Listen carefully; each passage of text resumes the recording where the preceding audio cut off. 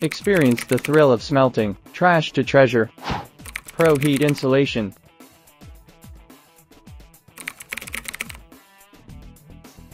Upgraded version 1. ToAuto.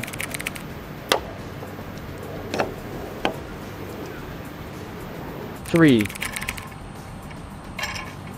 4.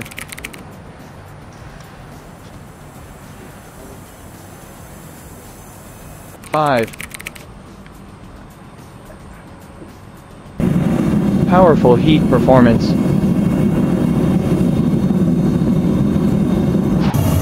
Super efficient rocket stove design.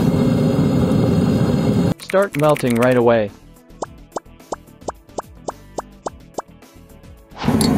Everything you need to home melting.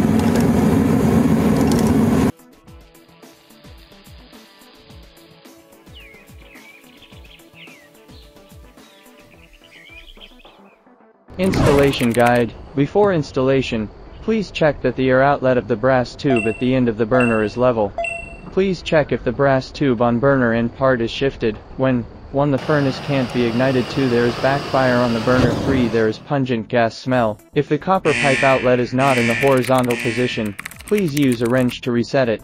When the air outlet of the brass tube at the end of the burner is confirmed, connect the burner and the air pressure valve and tighten. Then install the burner into the air inlet of the gas melting furnace, and fix it with the included locking screw. At last, connect the propane regulator to the propane gas tank. How to use.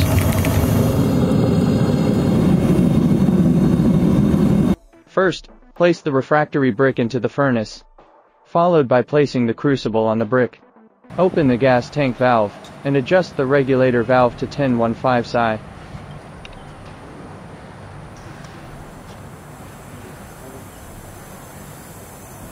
Screw the inlet valve on the burner to the maximum opening. Use an igniter or torch to light the furnace.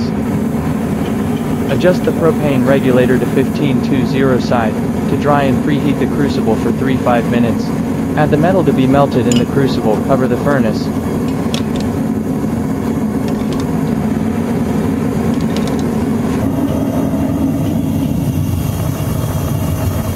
Adjust the propane regulator to 30 psi to begin heating the furnace and melting the metal, waiting until the metal is completely melted, 15-40 minutes, depending on metal material and weight.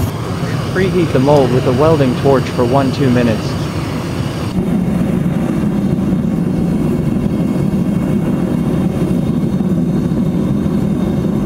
Pour the molten metal into the preheated graphite ingot mold.